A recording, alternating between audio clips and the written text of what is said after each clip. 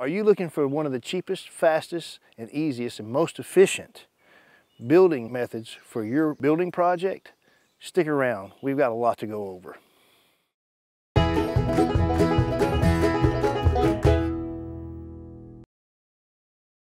Hello and welcome to my tiny house project.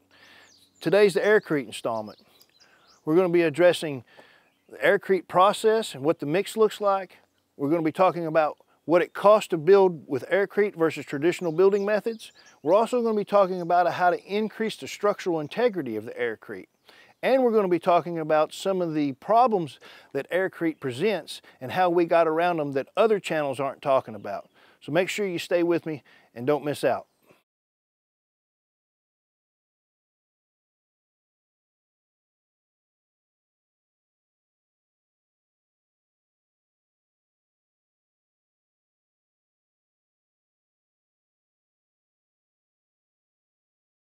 When you're building a project like this, I recommend using 4 and 8 foot increments.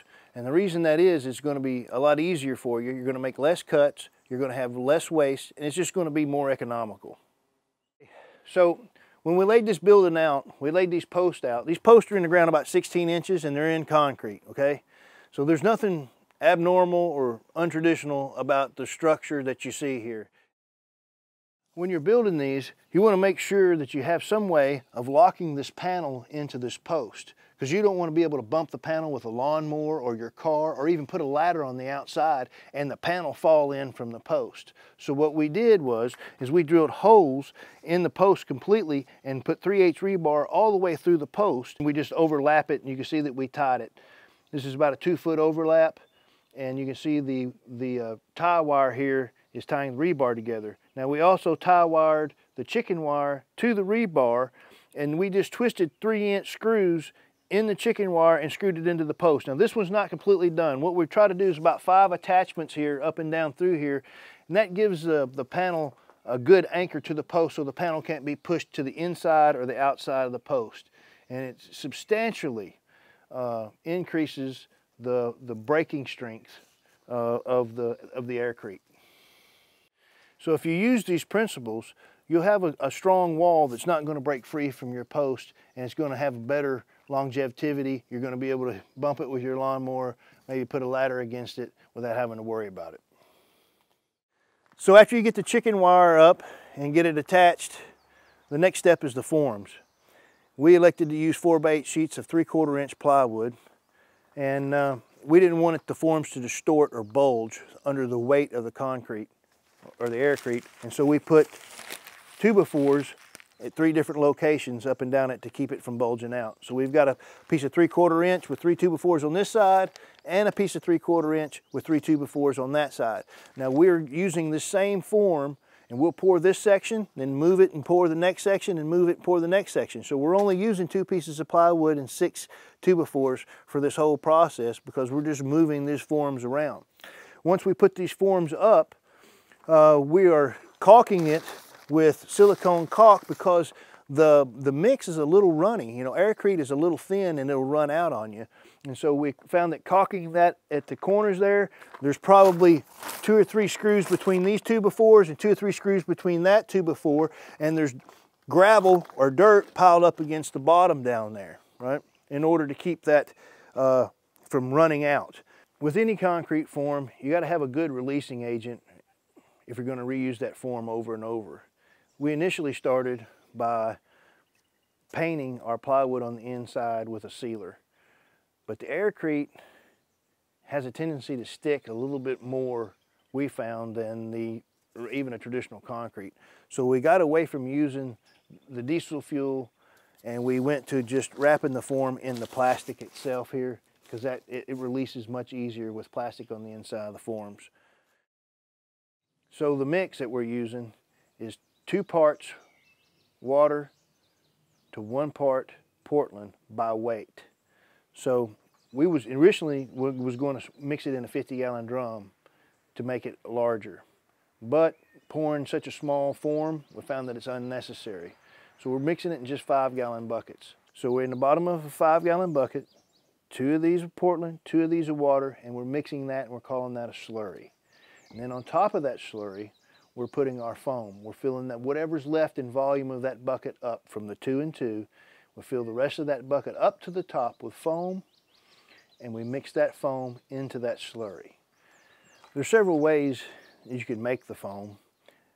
It's pretty easy to build a foam machine yourself, but you got to hit the right consistency with the foam. We originally bought a pump and made a pump and hooked a compressor up to it and got some PVC parts in order to make our foam, and we made our own foam machine. By the time we had our foam machine dialed in, making the foam at the consistency that we wanted it, we realized we should have just went ahead and buy the Little Dragon foam machine, and that's what we've done. We've got the Little Dragon foam machine. You can look it up online. You can find it. It's about a $300 machine. Different places sell it for different prices. Now the foam has to be gotten at the correct consistency. You want the foam to have enough body where it will build up. If it's just running through your fingers in your hand and not piling up in your hand like shaving cream, then that foam is too thin. You want that foam to build. What we found is if you use your air pressure on your compressor at about 90 pounds and keep your Little Dragon set on about 60 pounds, we turn the foam machine on, we give that foam time enough to run out to reach its consistency and build up and get its body, and we want to use a foam with a good body. And what we're using to make our foam is just dish soap from the dollar store, right? And we're using 2 cups of dish soap and 5 gallons of water in the Little Dragon at about 90 psi on the compressor and about 65 pounds on the dial here on the Little Dragon. Makes a really good, consistent, high body foam. Let's talk about insulation value. You can see all these voids that comes in this Aircrete from this foam. That's the purpose of putting the foam in, is to get the air into it, which creates the voids, which increases insulation value. Aircrete at this ratio mix is said to be R6 per inch. So we're pouring our walls at 3.5 inches, so that comes out to R21. If that was a traditional built house with batt insulation, it would be R13, so that's a considerable advantage. All right, now when you get to pouring, there's a couple of considerations. You know, Aircrete is very porous, and concrete in general is porous. And we all know that concrete wicks up water.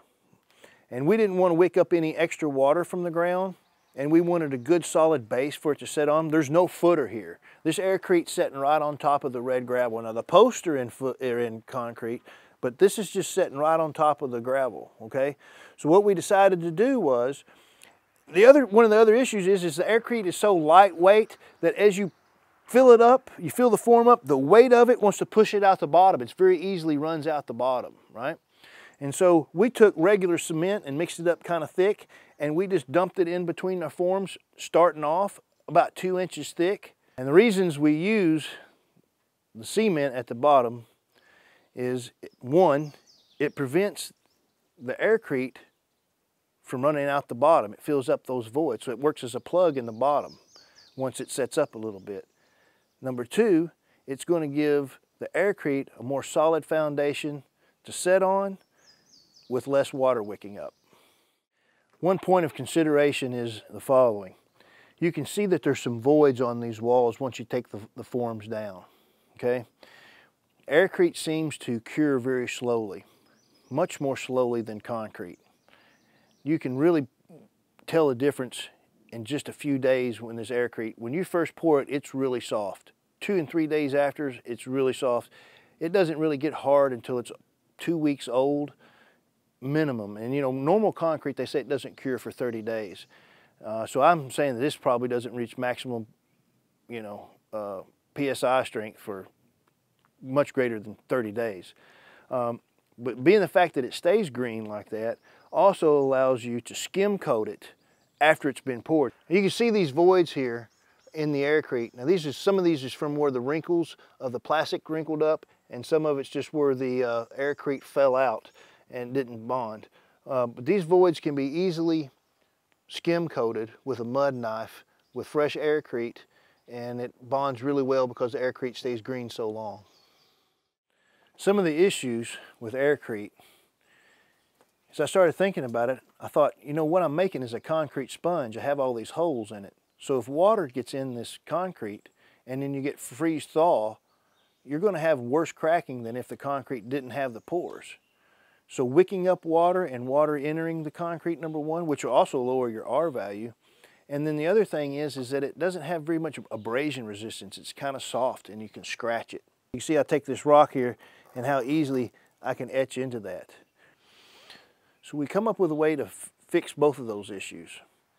And it gives us a little more structural integrity, and that is surface bonding concrete. Surface bonding concrete comes in a bag for about $7 a bag in 2021 here, and it's got 2-inch long fiberglass fibers in it, and it's used on concrete block walls.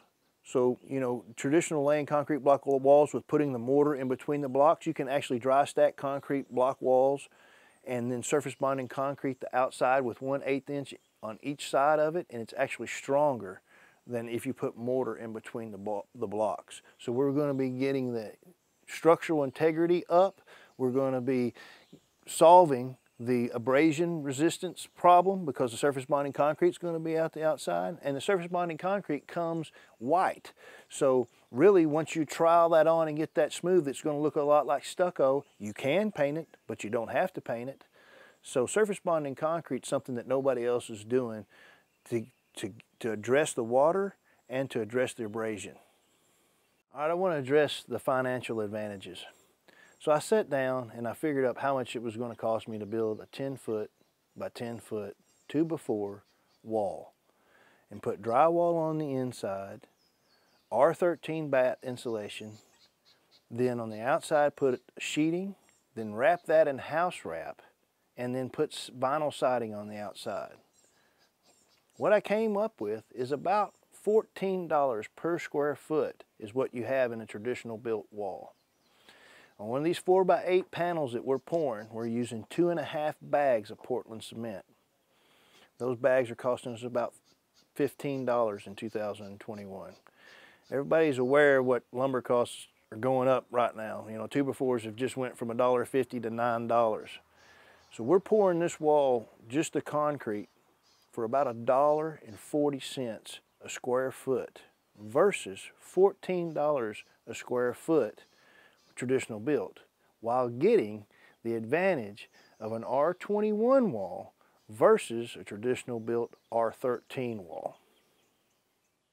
If you're looking for a low cost, high insulative, termite resistant, waterproof, long lasting building method, this is it. That can be done by anybody. My 20-year-old nephew is doing this by himself. Once I helped him get through the process, he's down here pouring this now by himself, and he has no prior construction experience whatsoever. Anybody can do this process. Okay, so this is my beginning of the tiny house. This concludes the Aircrete installment. We're going to be doing lots of alternative things to this house, like a composting toilet, a gray water system. We're going to be doing a gravity-fed water system. We're probably going to be putting some solar in here and some alternative lighting and much more. So make sure you subscribe and come back and see me. Surface bonding, okay, break, cut, you, and all that.